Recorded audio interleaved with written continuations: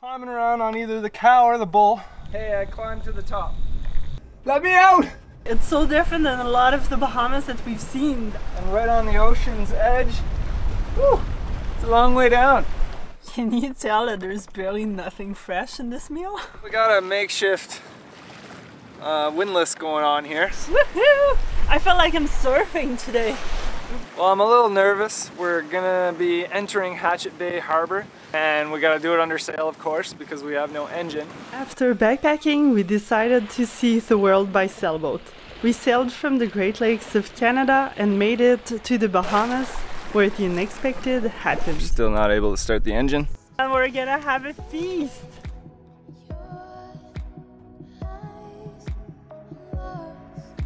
We got a dolphin fish! Let's go!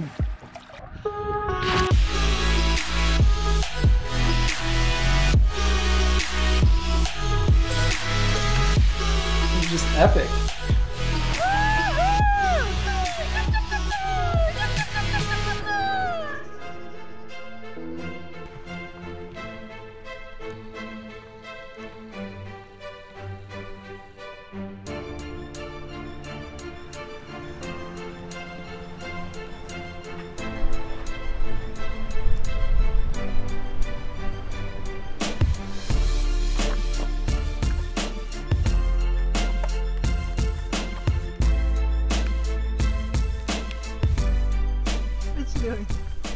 Just climbing around on either the cow or the bull. These two boulders, they're pretty cool, although they're fairly high off the ground, so I'm a little nervous to climb all the way up to the top on this harder side. So I'm probably going to spin around to the other side, since if I fall, well, we don't have insurance and it would probably hurt a lot. There's a lot of spiky rocks here, but a lot of cool holds and places to grab onto, but a lot of them are really sharp.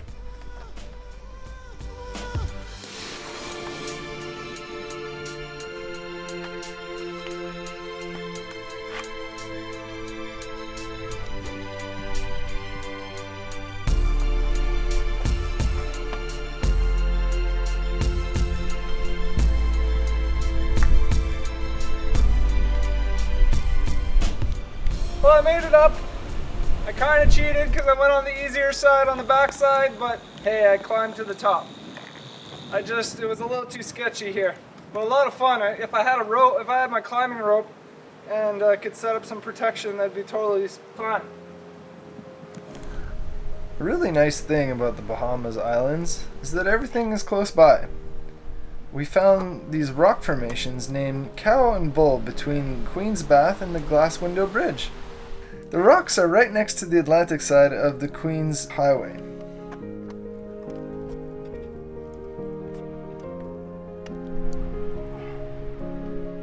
With just enough imagination, you might even be able to see a cow and bull shaped into the rocks.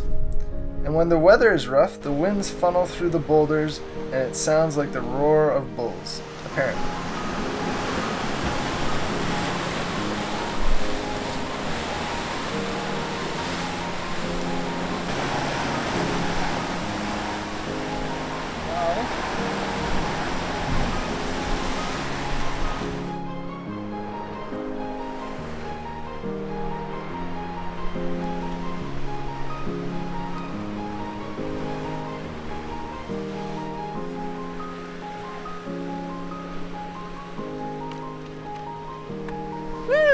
Once we were done climbing around, we got back on the long road in direction of the famous Glass Window Bridge.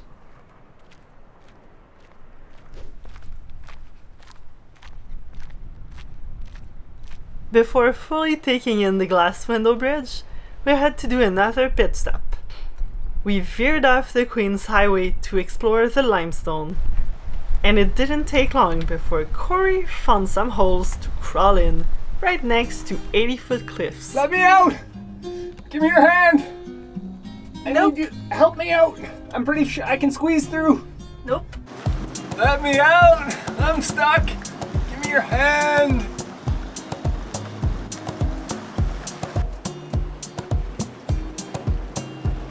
I don't think there's that much surf. It's all so much cliffs on this side of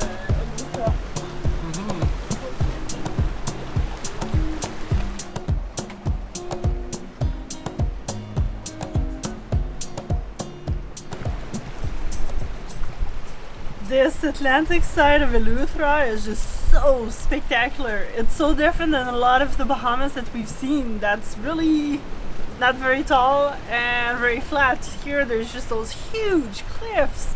It kind of reminds me of Newfoundland actually. Well, parts of it anyways. Super neat holes, like these holes could swallow me. They're almost mini caves. And right on the ocean's edge. Whew, it's a long way down. Wow.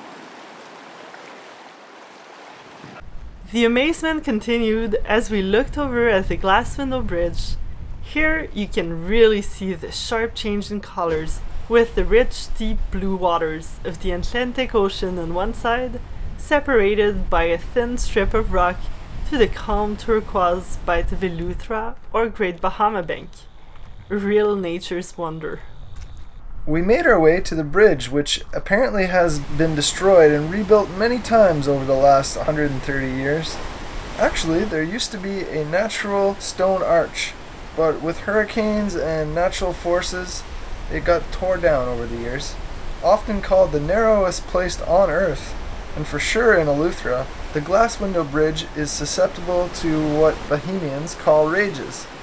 Giant 100-foot waves driven up as they enter the narrow concave cliffs. These waves form far out in the Atlantic Oceans during storms and come crashing into the bridge like a tsunami. So I'm thinking we're here at low tide. We got some turquoise water here on our left and dark blue, almost royal blue on our right. So it's kind of neat, the contrast between the two sides of the ocean here. That's open ocean and this is more closed off to the ocean. Water here.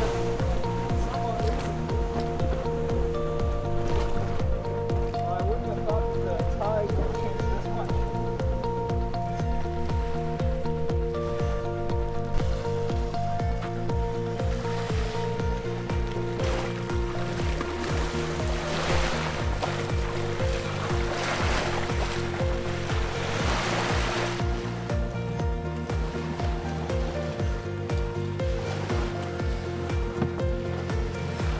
What an epic day! We had so many fun adventures, and when we came back to the boat we even decided to go for a little bit of a snorkel.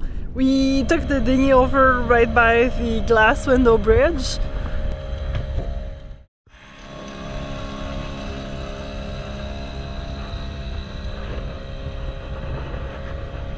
But I won't lie, the snorkeling was actually not that great. It's a lot of just like wrecks from the bridge. It's a lot of grass and gray and the visibility isn't that great.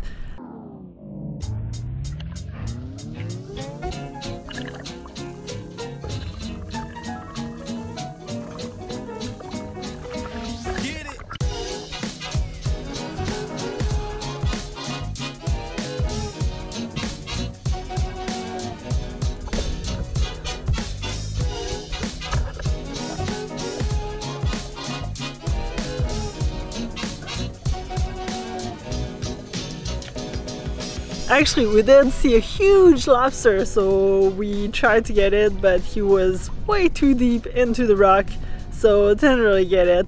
Oh well, we came back here and now we're just enjoying the scenery around our little anchorage.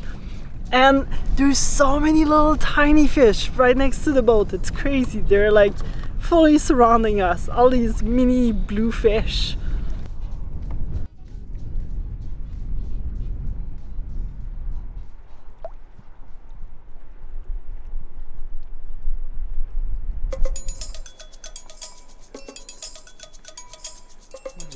Here. Can you tell that there's barely nothing fresh in this meal? That's dehydrated potatoes with tons of garlic powder.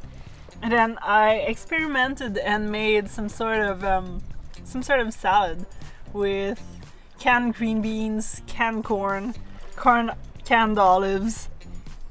It's like a balsamic, maple syrup, Dijon kind of vinaigrette. And then I caramelized some onions with garlic and like pecans, walnuts, and almonds in there with a little bit of red wine. And put some fresh parm, and I made some fresh sprouts. And then for the meat, we have ground beef cooked with onions, garlic, chili flakes, thyme, and rosemary. It's actually really, really good. Master Chef Alex.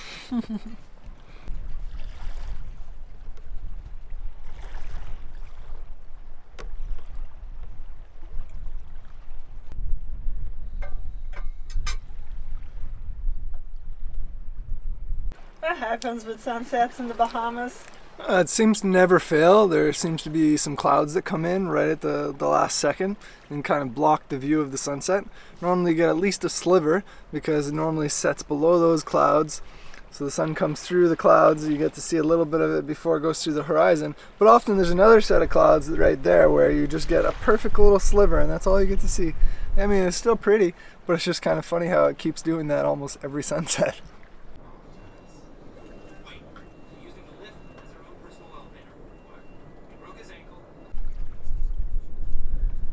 So many stars.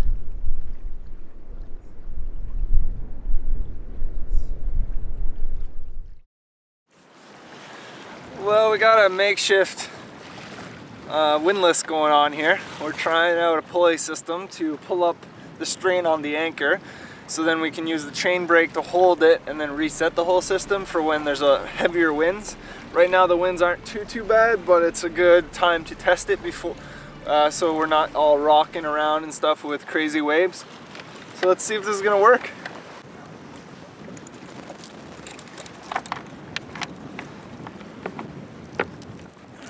It's not easy. So we hook this to the chain as far up as possible. So let's go a little further.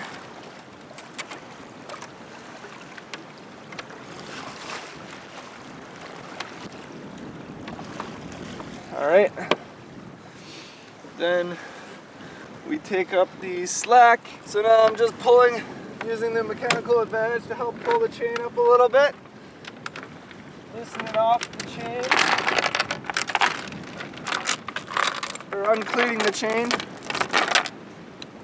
Here's my chain brake.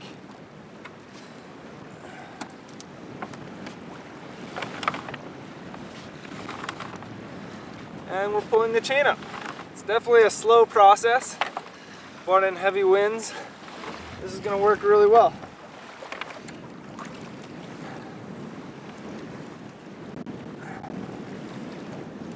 So we got a chain brake.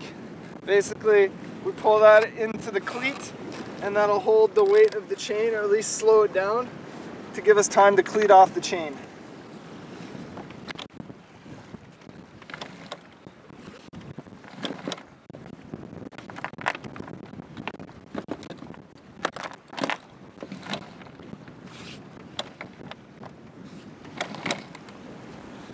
And we're off! We got the anchor up to the last 15-20 feet, and then just the wave action was pulling our bow up and pulled the anchor right out.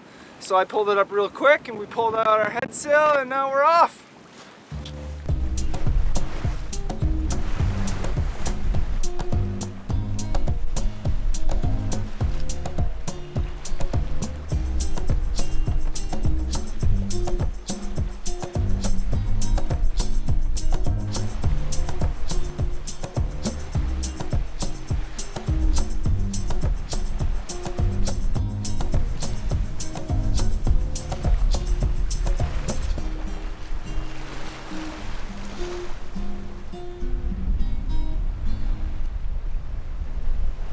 Sailor Girl Alex. Woohoo! I feel like I'm surfing today. We've got following seas and 15 to 25 knot winds. But it doesn't feel that windy when you're going downwind. It's kind of funny like that. But a lot of adjustment when you're steering, because I'm literally surfing down waves.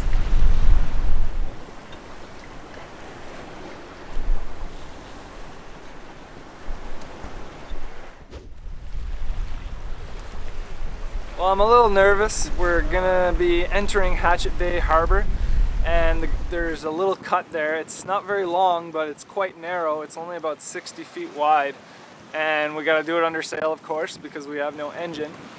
If it looks too sketchy, we're going to bail out.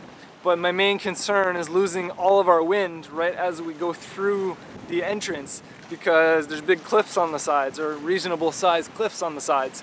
So I'm going to try to look at the water. It's nice and deep close by to the entrance, so we should be able to get a good idea by looking at the ripples on the water and stuff if there's actually any wind there. And hopefully we'll be able to go in there. If not, we've got a little bit of a backup plan on the back side of a little bit further down past Hatchet Bay, because we really want to go check out some caves nearby. And Hatchet Bay looks really well protected, so it'd be nice to get in there if we can.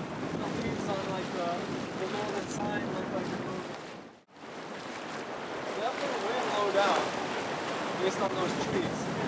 Oh, it's not long at all. We can make that.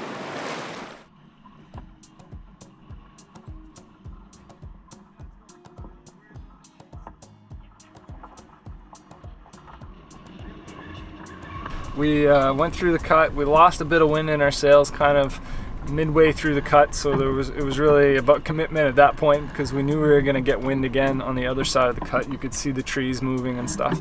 So we lost it for, I don't know, 5 seconds or so before we gained it again, and then there was a big gust and we were close hauling, so we went in quite fast.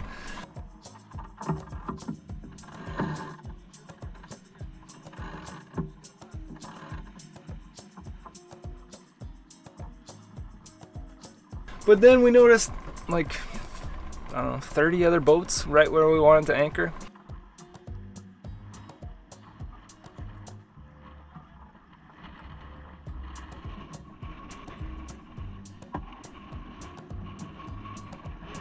So we had to go to our second choice of anchorage, which was on the further side, more downwind.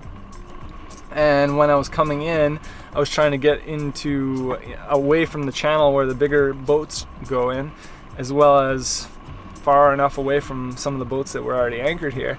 And following the chart, I thought I had more than enough room, and actually it dropped down to like 5-6 feet very quickly. And I already had the head sail furled in because we were getting ready to drop the anchor. Actually, Alex dropped the anchor, and then I realized, oh, we're in like no water. If we drop the anchor here, it's not going to be a good situation because we're at high tide. We kind of drifted a little bit more back out, and then we dropped the anchor. But now we're, I don't know, let's say 3 or 4 boat lengths from this boat, which for me, I don't enjoy being that close to other boats. But luckily we're going to swing out this way, and that should make it so, well, first off we have a nice easy route out the cut again, or more easy than it was coming in, and we'll have nothing to drift into if we happen to drag anchor. But we've got like 50 feet of scope out, and that's more than enough for where we are right now. And luckily our boat is actually sitting in about 10 feet of water, so even though the chain was dropped in around 6 feet, or the anchor, we're in deeper water here, and it's even deeper where we're going to swing to this evening. So anyway, that was an interesting, I think that was one of the most difficult anchoring experiences we've ever done, under sail in a crowded anchorage with a tight entrance. So that's good on us. I think we did pretty well.